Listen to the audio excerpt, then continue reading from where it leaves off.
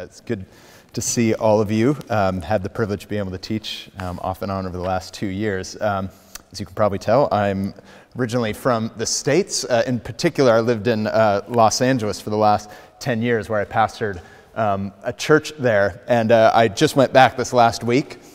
And while I was there, our church office is in Hollywood, of all places. And I drove past this one site that always just it stood out to me. It's one of Los Angeles's greatest ironies. It's called the Hollywood Forever Cemetery. And I always thought that was so funny. Like, it's a cemetery, and yet it's called Hollywood Forever, and it's got the infinity sign. I'm like, well, it's a cemetery, so technically, the idea is that they're no longer living. So it just always made me think how interesting we are as human beings. We're very aware of our limits, and yet we desperately long to transcend them. We definitely want something beyond the limits we have in life. And I was reminded of an article that I read recently by a man named Dimitri Hamilton. And the title of it was, "Is This All There Is?" A question that many of us have asked in different stages of life. He says, "Is this all there is the question my generation is asking of a world that seems increasingly meaningless despite all of our outward progress and technological development." And at any point in your life, I have no doubt that you have asked that. The thing that you really desired, whether it was the job or the relationship or the money or the position, the status, the education, whatever it might be, once you get that thing, at some point or another, in one way or another, you say, "Is this all there is? Is that it? The thing I was dreaming about, is this it?" Well, John, one of the early biographers of Jesus, he's telling us, no, this isn't all there is. There's something beyond us that has actually come to us, or rather someone. He's telling us about Jesus, who is claimed to be the Son of God, come into our world to rescue us and to save us.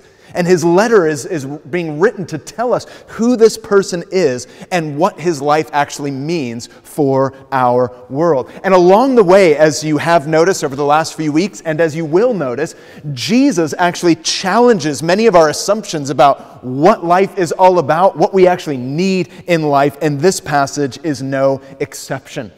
And I love this story, which is really a conversation between Jesus and this woman at the well. And through this conversation, not only is he revealing her deepest needs, but actually our own deepest needs. And there's 4 needs I would like to highlight just for a few minutes together. 4 needs I want to highlight. This is a very long passage of Scripture. Actually, Mark and Pete gave me originally all 54 verses, but we've made the executive decision to narrow it down to just 38. But I want to highlight 4 themes, 4 of our needs that can be taken from 4 key verses in this conversation. And the first need is this: our need for acceptance. It's been recognized universally that our need for love, our need for acceptance from the earliest age as children, all the way up into the farthest stretches of your imagination as to how old you could be one day, we have this deep human need for acceptance. And we live in a world where sometimes we get glimpses of that, through a great family member or a really good friend. But on the other hand, we experience the pain of not being accepted. We experience the pain of rejection, abandonment, betrayal. One philosopher said, "I'm not so different in my history of abandonment from anyone else. After all, we all have been split away from ourselves, from others, and even from the world itself." And that sentence struck me because it uses the term split. I feel like I've been split away. We've all experienced that when you've had an argument with a friend or a family member. You feel that distance between you and the other person. So we're all searching for acceptance. We're all searching for this kind of love all the time. It's never just about the money you make. It's never just about the career. It's never just about being within a certain social circle. There's always this need for acceptance. Why? Because there's a sense of separation.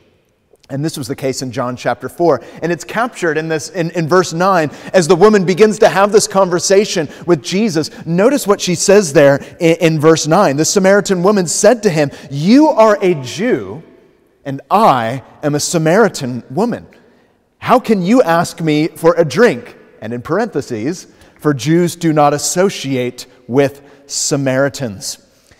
For a little context, the Samaritans were essentially considered half-breeds by the Jewish population. They were a mix of Jew and Gentile, and there's a whole history there. As a result, they were considered to be outcasts by the Jews. They had their own religious system, which was kind of a mix of pagan, kind of religion with Jewish religion, and therefore the Jewish population considered them to be these outsiders, and she was very well aware of that. She says, why is it that you're having a conversation with me? I'm a Samaritan, you're a Jew, there's this barrier between us, there's a separation between us. But notice earlier on in verse 4, we're told that Jesus had to go through Samaria.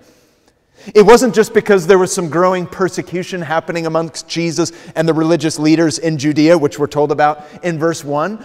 Beyond that, we notice Jesus is never reacting or responding to a situation. He has a purpose. He had to go through Samaria. He had a purpose to visit these people, and in particular, this woman. God's intention was and is to show us all how our truest needs are met in Him. And so essentially what you have here is this interview that reveals the stage of this woman's transformation. She says, you being a Jew. She was not aware of Jesus being anything more than that. And in the same way, many of us perhaps might be there with this person, Jesus. We're unaware about the truth of who He really is, what exactly He means for our lives today, what He means for the way in which we make choices and decisions, the way in which we view our future. She's only aware of the social boundaries which Jesus, in this moment, is eliminating and showing compassion. Jesus is showing very clearly in this conversation that it's not our ancestry, it's not our particular, brand of religious background or our own human ability that makes us acceptable to God. It is faith in Jesus Christ. That is the resounding message over and over again in John's Gospel. It has nothing to do with what you have accomplished. It has nothing to do with where you're from or what you've done. It's based upon who Jesus is. He's come to us in power. He's come to us in grace to open the door for every single one of us. So from the very outset in this conversation, Jesus is challenging all the assumptions of the religious people of the day. Our acceptance, to put it another way, is not achieved, it's received. It's not something that you can do. It's not based on your pedigree. Jesus is pursuing this woman, and in the same way, He pursues us. Our need for acceptance is ultimately met in the person of Jesus Christ. That's what John is writing to us about. But there's more than that. It's not only our need for acceptance, but secondly, it's our need for satisfaction. That's really when the conversation begins to get interesting. Jesus says, I'm going to give you this water that is going to satisfy a thirst far beyond anything you can imagine. And she still doesn't quite see where He's going with this. And so she responds with this question in verse 12, are you greater than our father Jacob? Wait a minute, this well that they're at, this has some long history. If you read back in the Old Testament, it goes back to the forefathers of the Jewish nation, and this is a well that was attributed to one of the great ancestors, Jacob. And she's saying, wait a minute, are you saying that you're greater even than this heritage? And Jesus goes on to tell her that she's actually ignorant or unaware of two very key things. Two key things that she needs to know. Two key things that you and I need to know, and that is the gift of God and the identity of Jesus Christ. The identity of the man sitting right next to her. And to drive this home and to show the relevance of what He's talking about to this woman and to us, Jesus uses this phrase, the living water. A phrase which she takes to be very literal. She's like, well, if there's living water, if I don't have to get my bucket and come to this well every day, then show me this water. Like, that would be great. I would love to not have to do this job.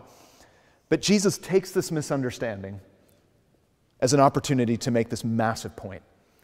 He says, if you drink of this water, you're going to thirst again.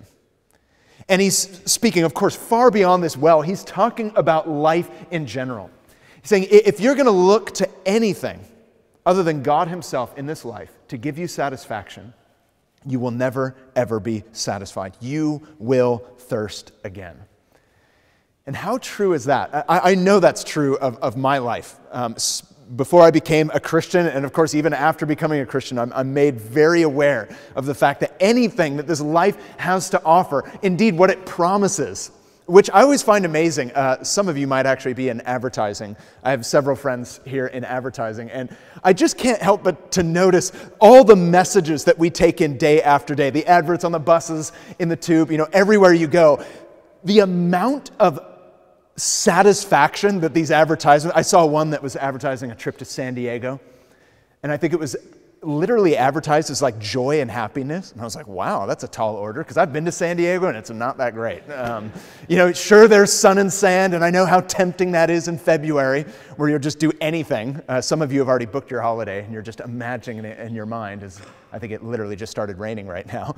But whenever you go, think about that holiday. You've booked it, you can't wait for it, and then you get there and you're like, oh, this is good, but the holiday's actually going to come to an end, and guess what? You have to go back to work. Like, did that really satisfy? Some of you are like, wait, what? I just spent money booking it. Yes, I'm sorry to inform you that that next holiday is not going to do it for you. Some of you, we daydream about the next job or the next stage within our job, or maybe the relationship you're in currently is just not quite scratching the itch, as it were, and you're wanting more. Jesus is putting into one sentence an experience that we all share. Anything in this world, no matter how much you've been promised, no matter how much you've experienced, it's never going to do it for you. It's never going to fulfill your deepest and truest need for satisfaction. Jesus is saying this very clearly. The more you try to achieve this, the more you try to discover this and find this, the least it's going to satisfy you. It's just not going to meet that deepest and truest need. You may actually feel a little bit of discontent in your life right now, but you're holding out, oh no, next year, 2019, that's going to be my year. 2017 wasn't so great. 2018 is already February, not going as well as I thought. 2019, that's going to be my year. No, it's not. That's what Jesus is saying to us. And then we begin to blame those things. Oh, it's my job, it's my husband, it's my wife, it's my boyfriend, it's my girlfriend, it's San Diego. It just didn't do it for me. Like it's going to be Spain next year. But Jesus is promising something profound. Jesus promises that the water of life that he gives will actually spring up from within you, keeping you constantly satisfied and constantly refreshed. I want to point out 5 quick things about this statement, water of life, that are absolutely important. Verse 10, Jesus tells us it's a gift. Also in verse 10, he tells us it's living water.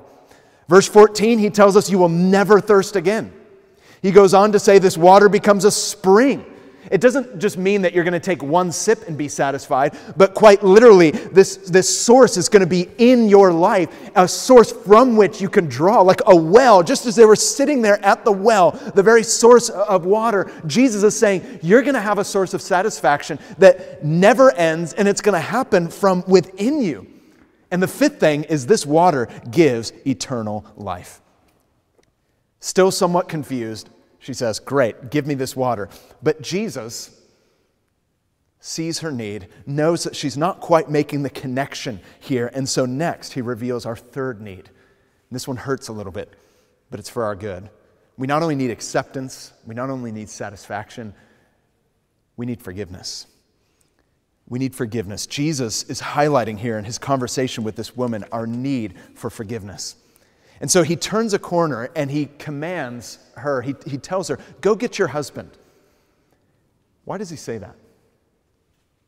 Why does he say that to this woman who we find out, as you read, she's been with multiple men?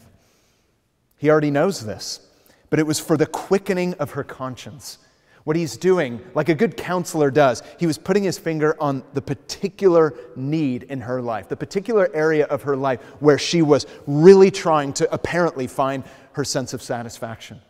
And if you look at the life of Jesus, you'll find that he does this over and over again. To a man that we know from the Bible as the rich young ruler, for him it was money. And so in a conversation with him, Jesus addresses this issue of money. For this woman, it was the issue of relationship. Why? Because she, like us, she needs to acknowledge her need. We need to acknowledge our need because no one can ever be saved if we do not first acknowledge our need to be saved.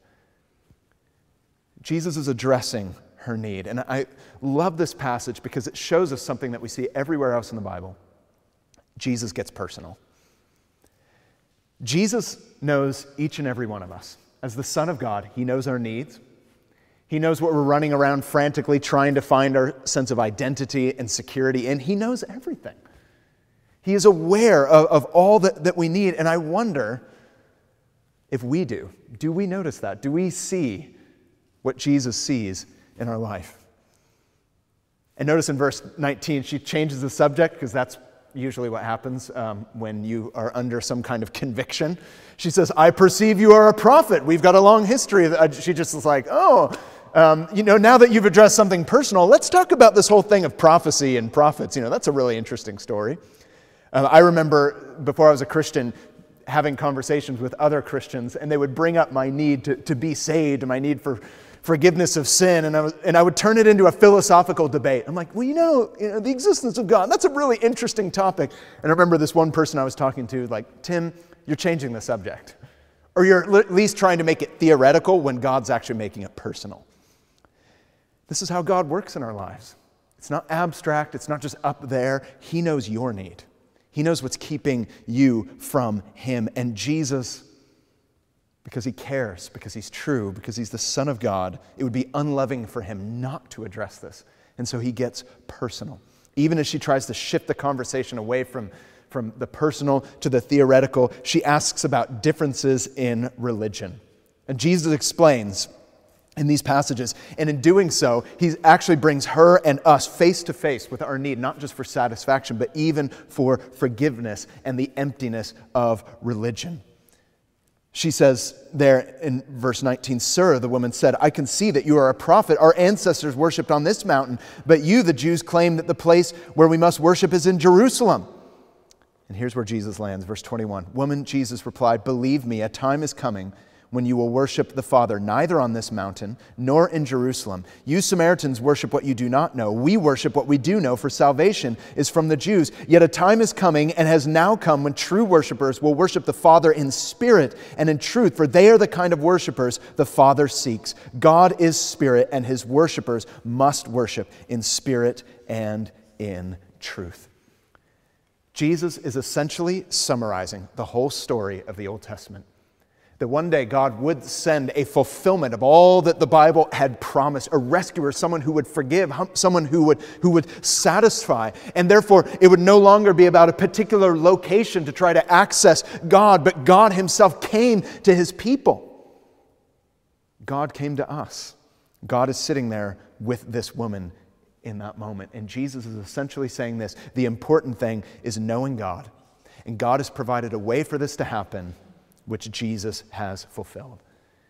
And this seems to be the turning point for this woman, because we learn in verse 25, she goes and she declares plainly to all the people in her town who no doubt knew her, they knew her history, and she says there in verse 25, he must be the Christ.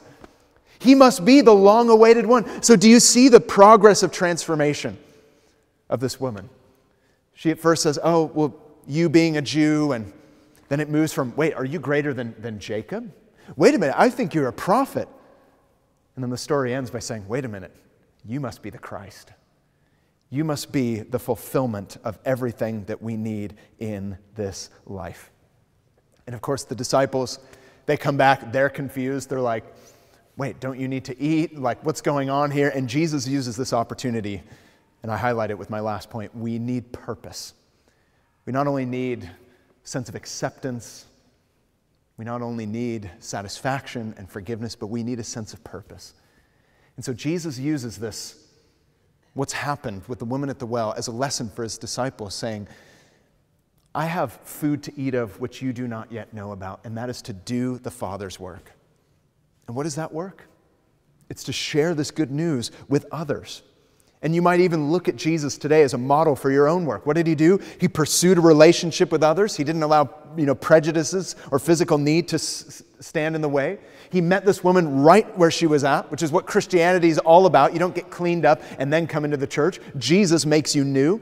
Jesus guided the conversation. He captured her attention by finding a common ground and explaining who he was in relation to her deepest and truest need. He elevated the conversation. He did not avoid speaking about sin and what she truly needed, and he pointed her to himself as the answer. See, if you're a follower of Jesus, this is precisely what we are called to do. And that is the point being driven home in this chapter. Even if you read it later on in your own homework, the end of chapter 4, Jesus performs a miracle, and it's all about pointing to him as the source of our salvation. It's all about putting faith in Jesus Christ. So I want us to reflect on this today. Jesus says to you, I have the water of life. Have you received that? And are you continuing to receive that? You might be a Christian and you have that well inside of you, but you're not making that choice to continually draw from it. Perhaps some of us have forgotten about it, and Jesus is reminding us today, I'm the only one that can satisfy. But maybe today, if you've never drawn from that well, take that first sip and just say, Jesus, I recognize nothing else in this life is going to satisfy. You're the Son of God. You've come to save me by dying on a cross for all of my sins, to remove my guilt and shame so that I could be accepted by God the Father, be in relationship with you for eternal life, and to know my true purpose, which is to know you and to share you in this life. I invite you today just to take that first sip and just say, Jesus, I trust you. Let's pray together.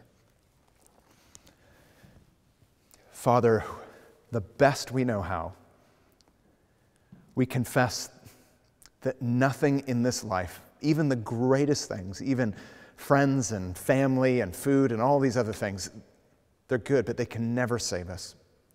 They can never fulfill that deep need that we were created for, which was to be in relation with you. We acknowledge the best we know how that our sin is turning away from you and trusting in other things besides you. And the best we know how, we say, Jesus, satisfy us. Jesus, save us. For those who are Christians, I just pray that you would teach us to continually draw from you that living water. And for those who have not yet done so, I pray that even today, for the first time, they would say, Jesus, save me. I want to know what it means to find my satisfaction in you. May they experience that anew and afresh even today. We ask this in Jesus' name. And everyone said, Amen.